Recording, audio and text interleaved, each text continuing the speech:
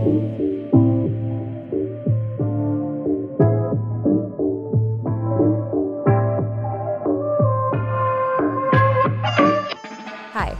welcome to the Doctor's Debrief podcast, presented by NDMD Productions and hosted by me, Vivian McCool, first-year medical student.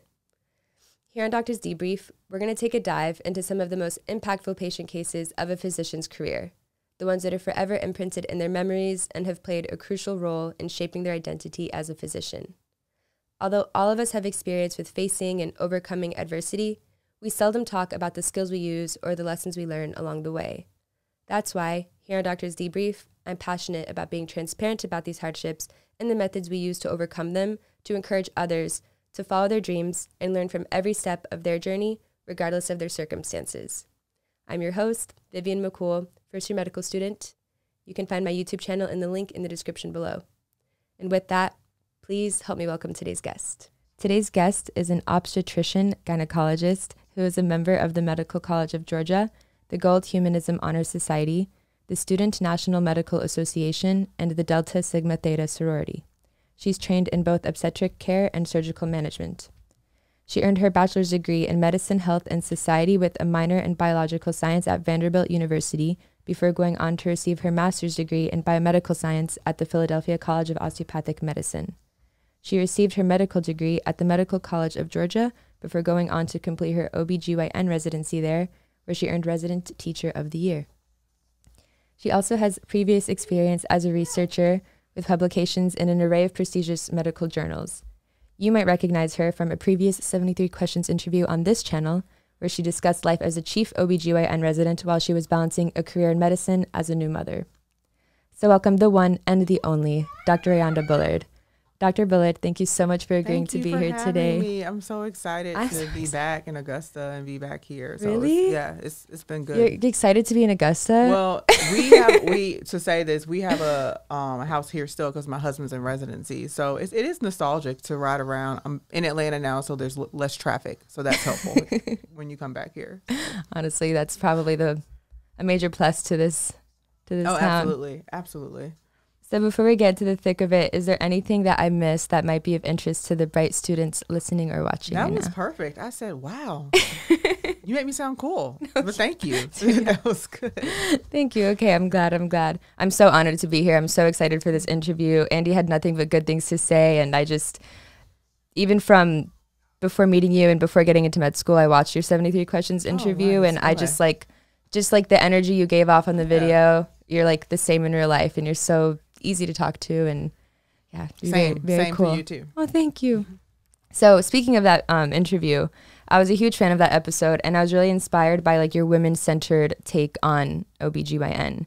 Do you think that played a role in you choosing that specialty? Oh, absolutely. I think I was raised by a lot of strong women. My mom is phenomenal. She's my best friend. I call her like 3 times a day. Thanks, Mom. And then my grandma is much the same, and she actually was a tech up on labor and delivery for years in the period of like racism and segregation and all of that type of stuff. And so she kind of would tell me all those stories, and that kind of got my mind wondering about women's health in general. And so this was a natural transition for me to want to continue to carry the torch for that.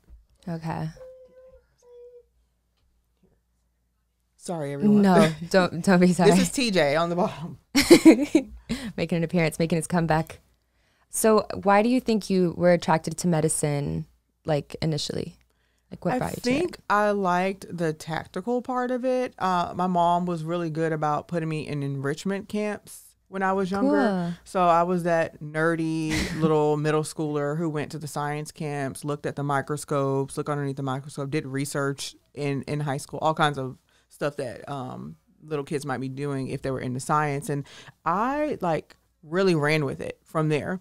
And so I'm one of those people, when I find something, I'm just like streamline focused on it. And that's kind of how I got into it. It was really my mom showing me something I was interested in. That's super cool. Yeah. That's super cool too, because your mom doesn't particularly work in this she field. doesn't. I don't know. I think she got me my first microscope when I was like 7 or 8. I was pulling hairs off the dog and looking at the hairs underneath the microscope. And so That's so cool. I don't know. It was weird. She just like supported Yeah, that. she Like just she supported saw it. what She you saw- liked and she was like, Which I think as a mom myself, I always am looking for little things that, you know, my son is interested in. So now he loves to sing. He has a microphone. I sing with him. So she was doing what any mom would do, is just kind of fostering your children's passions from an early age. Yeah. love that future pop star right there. Yep. So now that you're settling into the attending life, are you happy with this specialty? Oh my gosh, yes. And this is for you too, because I remember being an M1 and thinking like, what am I going to do? That everyone tells you to keep your options open, which is absolutely important. But I came in knowing I wanted to be an OBGYN. And so that's also true too. Like stick to your guns as well. Like don't be swayed. And I just think that now that I'm on the other side of it, I remember days where I'm like, this embryology is weird. I don't know if I wanted to be an OBGYN. Do I need to know that a blastocyst or morula, are these words ringing a bell? A little bit. Yeah. Not a fan of embryo. Yeah, it was horrible. And I was like, I can't be an OBGYN because I have to know this. And I actually switched to wanting to do cardiology. Oh, so I was the head of the cardiology interest group. Really? In med school. And the publication I had in med school was from cardiology. And then I ran into one of the older seniors at the med school, and she had since become a resident at MCG. And she said, "Oh, you don't have to know all those details." I was like, "Thank God." And so I think I would tell my younger self that, like, on the other side of it, it gets better. Like, and people always said that, and people are still saying that to me. It's a transition point. It's not a one-stop shop, but it definitely has gotten better.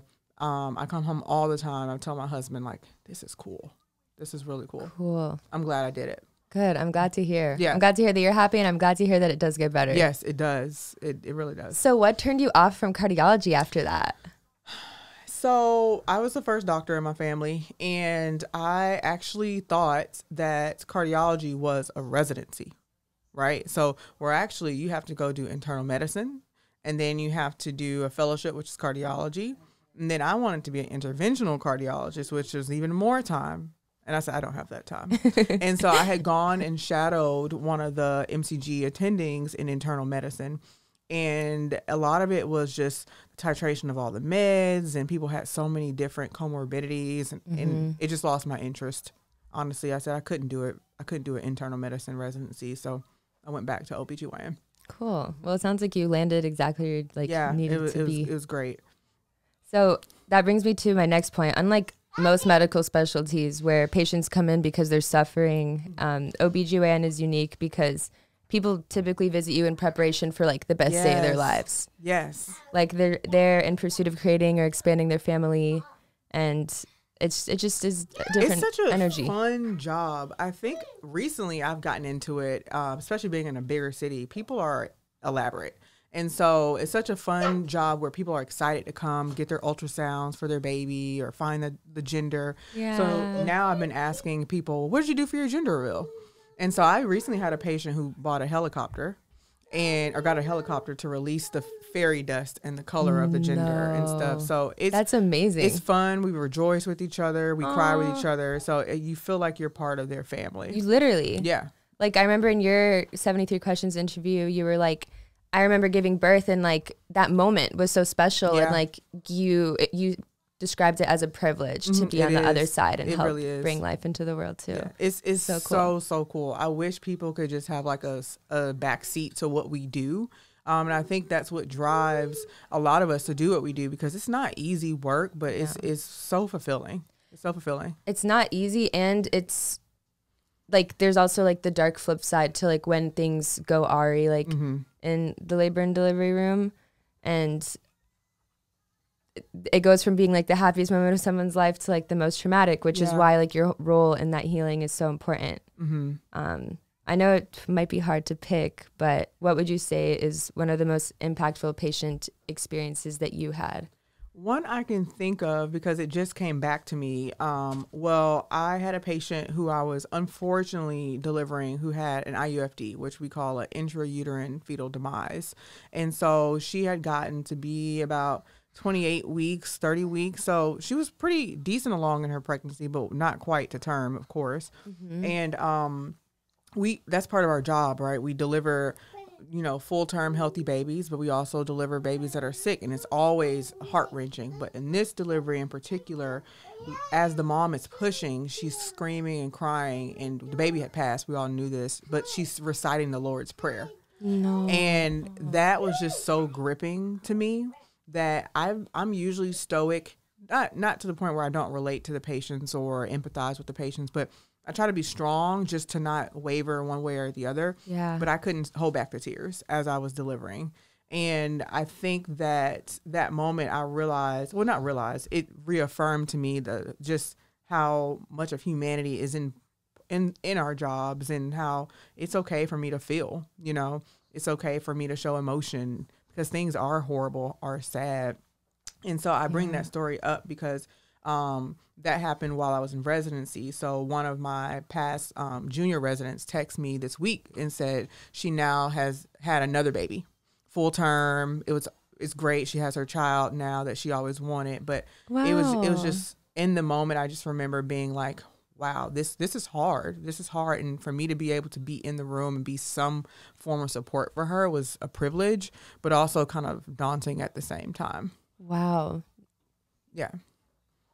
No, that's major. Yeah. Mm-hmm. And so she knew, and I mean, what, like an act of strength, like. Yeah. Luckily she had great support from her family, and her husband was very supportive, but it still doesn't take away the sting. And then the other kind of horrible thing about it, they were waiting for the delivery to find out the gender. And so once we pulled the baby out and said the gender, she kind of cried again and said what the baby's name would have been and all that type of stuff. So that was striking and jarring, and that's part of our day. And the crazy thing is, you go into the next room for a happy delivery and you have to turn that off, Yeah.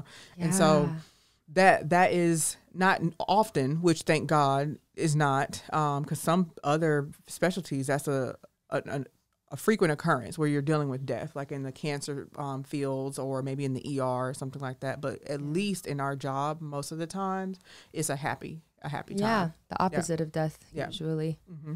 So like the other day I saw like a video on like YouTube or somewhere that when people give birth to babies that like didn't make it, and like they have to go through that process, they're gifted like a box or something? So some hospitals do that, and ours, that at least in residency, we give them like a box with the a little hat that someone actually goes and hand knits for the premature babies if they're early.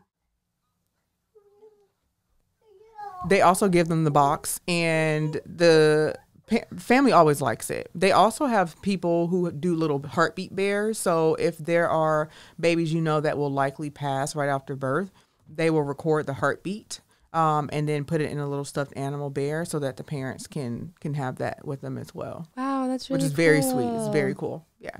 Mm-hmm. That is super cool. Yeah.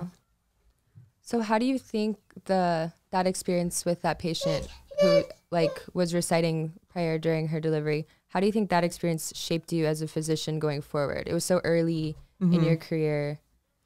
I think, kind of as I was saying, it just gave me grace to feel what I feel and not feel ashamed that I have emotions too. So that helps you better connect with them as well when you're not trying to be the solid rock in a hard place, Yeah. And so I found that I'm able to let my hair down a little bit more, because I think patients need to see that like, hey, my doctor realized how much of a traumatic situation, and she was there in the trenches with me. Yeah. Even despite her being sad or upset, or she was still there, she could handle it. And so that's kind of what I've taken from it. I was thinking that like it almost helps you like connect to your patient more. Yeah. Because you're like showing them like I'm human. Like I'm not you're not just another patient. You're like an actual person. Yeah. And like I see you and I feel with you. Absolutely. That's beautiful. How do you think that experience shaped you as like a person? I think that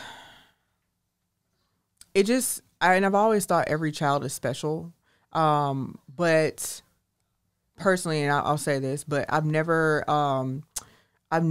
had a loss of a baby. Right. And so I just think it shaped me in realizing like how powerful women are. Because I think that it's very hard to lose a child at no matter what state. But just seeing her do that and then getting pregnant again just kind of reaffirms like my thought about just how much of badasses we are. Can we say that on? Can we say that? Okay. We're powerful. We're amazing on all aspects. And so that kind of shaped how I feel about us. Is basically just said we can do this, anything. That's awesome. Yeah. I love the women aspect of OB, like GYN. Yeah. Like I love that you're around them all day, like just like a girls' club. I go home and I really am a chatty person by nature, but I feel like I've just hung out with all my friends. That's how my job is, and that's really cool. And you're like taking care of them, like you're hanging out. And they're your patients. I think the difference between residency and attendingship is that sometimes in residency they're coming for the hospital system, if you will, because you're a doctor assigned to this academic institution. Whereas in private practice, where I am now, they seek you out. They look at your reviews. They want to get to know their doctor. They want you to get to know them. And so it's a lot more of that interpersonal connection that I have with my patients now. That's really cool. Yeah, I love it. It's great. That is super cool. So a lot of places I've heard like will debrief after difficult cases and stuff. And I know a lot of the time, like you said, it's like rapid fire and you have to like switch that off and go and be happy with the next patient who's bringing in a child. How did you debrief or cope after that? I guess I really didn't. I cried in the moment, kind of told my co-residents about it, and actually my attending, because this residency was in the room, so we shared commentary about it. But that was about it. But for other cases where there's a lot of moving parts, that one wasn't a big moving part situation because it was just a vaginal delivery.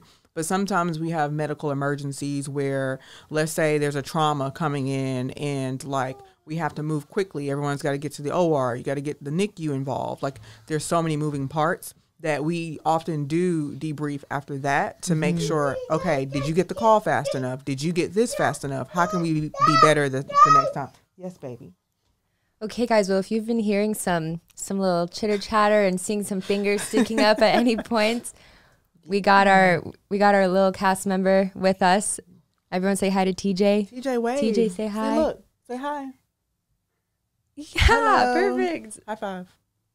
There we go. Yes. Okay. So, where were we? We were talking about the whole debrief process, and you were saying that if it's multifaceted, if a lot's going on, you kind of check in and make sure, like, did we all do the best we could have? Yes. And like, how can we improve going forward and stuff? Which is very important because we're always learning from each patient. No one is just a number. And so every situation is different. And so we learn different ways to be more efficient with each new person that comes in the door. So I really like that we do that. No, that's awesome. So what skills and resiliency do you think you developed? I guess not just from that case, but any cases that you kind of had to reflect on after?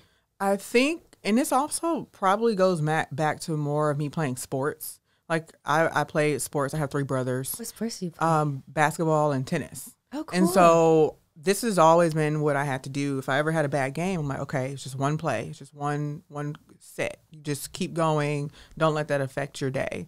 And so I've always carried that with me even before medicine. And so I see that now even more when I get in the OR. So let's say I get into a C-section, there's a lot of bleeding. Okay, don't freak out. Go back to what you know. Get your head in the game, whatever. Get this patient safely out of this OR, out of the situation. You're doing great. And so, no, that's okay. Eat your cracker. And so I think that residency has also re-instilled that in me, in the way that I transfer that over to my patient's care. And so you could actually ask a lot of my colleagues to say, Rae is really just cool, calm, collected. And that's where it comes from. You have like a powerful inner dialogue. Yeah. And you wear so many hats so well. Yeah. Like, yeah. Well, thank you. Thank you. Yes. Great. Look at I'm the movie. like so impressed. No, literally, like you are a role model. That's very sweet. I'm just trying to keep it together. You've seen those memes where like the mom has the hair all onto the side, and that is us. But he's my little ride or die, and he's definitely taught me resiliency just as a mom. Really? And carrying that over to my practice. Moms are crazy. Parents in general, you learn that. Yeah, ride a wave. I don't know if I could do it. You could. Maybe not right now, but you could. So before we move on, was there any other parts of this case or any other impactful cases that you'd like to share with us? I think that is the main one. There are others, but it's similar points that I've learned from it. But that was the main one that I feel like really stuck out and changed me as far as my character. Okay. But yeah. Okay. Well, thank you so much for sharing your experience with us. That story was moving, and I appreciate your honesty and willingness to share with others the difficulties that healthcare professionals have to overcome. But before we wrap it up, I want to ask just a couple more questions for future medical students watching or possibly future residents who are watching. What is one piece of advice that you'd give to a prospective medical student watching or listening right now? I would say it's still important to get into it for the correct reasons and just make sure you've explored everything. I think that when you ask little kids what they want to be, you'll hear like a police officer, doctor, firefighter, or those big jobs. And there's such a big world out there. And there's so many different things you can do. And this job is one where it takes times where you know this is where you're supposed to be, and you know that you did it for the right reasons, where the money doesn't matter, I guess it's not fame. What am I trying to say? The appreciation and the prestige of it won't matter. It's the fact that, hey, this is what I've always wanted to do, and I want to help people. That's what's going to make you stay up. That's what's going to make you read extra for the case. It's those little intrinsic things that no one can give you that will drive you further. Okay. And so I think that that's what I would tell any M1, because they're smart, right? You got into med school, you're competent. Most people, the passing rate is pretty high in med school if you think about it. People do fail, but you will become a doctor. Yeah. And so we just need good doctors. And that's what I hear from a lot of my patients is, oh, I've never had a doctor do this, and I've never had a doctor do that. Now, maybe their reality was off or their perception was off, but it's really important that we connect on a human level, and some of that means you're doing it for the right reasons. Yeah. No, I couldn't agree more. And I think that so often, like, you think you have to be like the smartest or like the hardest working, when really it's just like you just have to care and like genuinely be there for those right reasons. Exactly. Being a genuine person. So you recently got out of residency. Yes. So I feel like you're going to be like a phenomenal person to ask this. Yeah. What are some things that you would suggest to people in medical school to like stand out for residency applications? I would say just being a whole applicant, meaning like you have extracurricular activities, you have good letters of recommendation, that they're like strong. Because I think, look, the goldfish look great. I know with the recent changes in like the boards, the step one, where they're not great, where they're pass-fail, that wasn't my reality. And so I had those different benchmarks that people could use to kind of trim who they wanted and who they didn't want. So now which is good. I think it's good that we're moving towards the whole applicant. So just making sure you're doing things outside of the classroom. Okay. Would be what I would say. Okay. That's great advice. That's great advice. Thank you so much for your time, Dr. Bullard. I really appreciate it. Such a pleasure. And I guess with that, I'll wrap it up. Well, it's been great being here. TJ has gotten to eat a load of snacks, and he's been excited about it. But thank you for having me. No, thank you both for making it out. I'm honestly honored to be in TJ's presence. Is it good, TJ? Oh my gosh, so cute. Okay, so thank you so much for watching the Dr. Debrief podcast. I hope you enjoyed the stories, lessons, and perspectives shared today. To make sure you don't miss an episode, make sure you subscribe to the NDMD YouTube channel or whatever streaming service you choose to listen on. And please don't forget to comment and like while you're at it. Also, Dr. Bullard's coming out with a YouTube channel. I am. The first episode comes out tomorrow. So it's called Hey Rae's World, or at Hey Rae's World is the tag. But the name of the vlog is Rae's World. So be looking out for that. That's going to be links in the description. Yeah. And make sure you go check it out. Yeah, please do. It's going to be crazy. Comment, smiley faces, all the things. Thank you. Subscribe. But okay, with that, we'll see you next time. Bye, TJ. Wait, bye. Bye.